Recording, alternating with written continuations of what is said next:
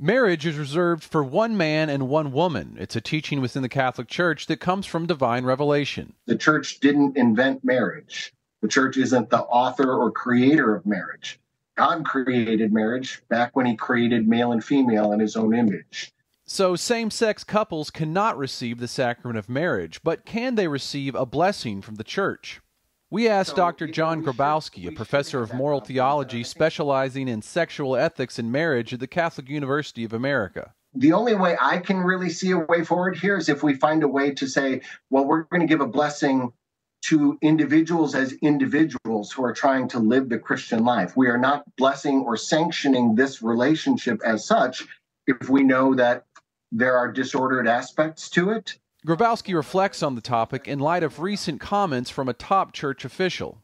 In an interview, the newly appointed head of the Holy See's Dicastery for the Doctrine of the Faith, Archbishop Victor Manuel Fernandez, defended the church teaching on marriage, but he also indicated it could be possible to impart a blessing on same-sex couples as long as there is no comparing or confusing it with the reality of sacramental marriage. Archbishop Fernandez said, if a blessing is given in such a way that it does not cause that confusion, it will have to be analyzed and confirmed.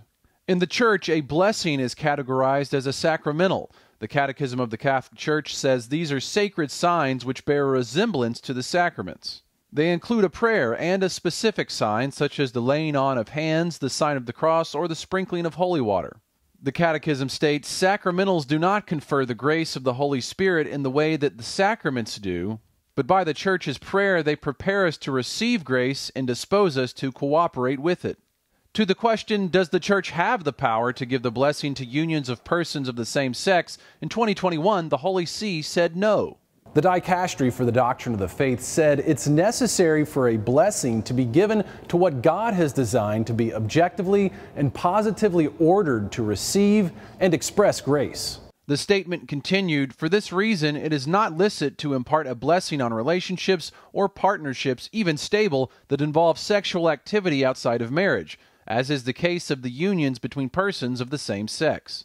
But the question may not be going away, and Grabowski thinks it could be discussed at the upcoming Synod on Synodality in Rome, especially as bishops in Germany have shown support for same-sex blessings. I think the folks from Germany will be undoubtedly trying to push this forward and put it on the table for discussion. But Catholic bishops from African countries will most likely oppose Germany's agenda.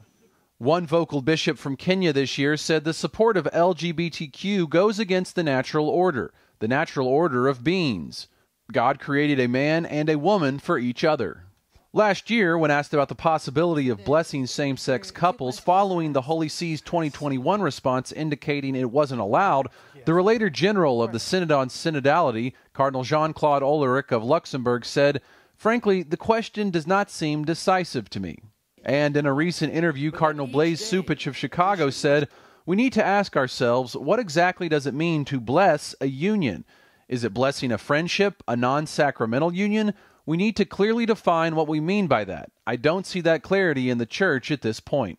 Meanwhile, Pope Francis provided this clarification regarding same-sex unions following the 2015 Synod on the Family when he said, there are absolutely no grounds for considering homosexual unions to be in any way similar or even remotely analogous to God's plan for marriage and family. Following the lead of Pope Francis, Grabowski believes if any theological development regarding blessings is produced, clarity must remain.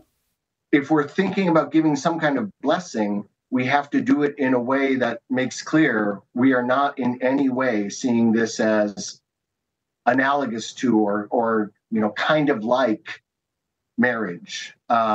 It's not. Mark Irons, EWTN News In Depth.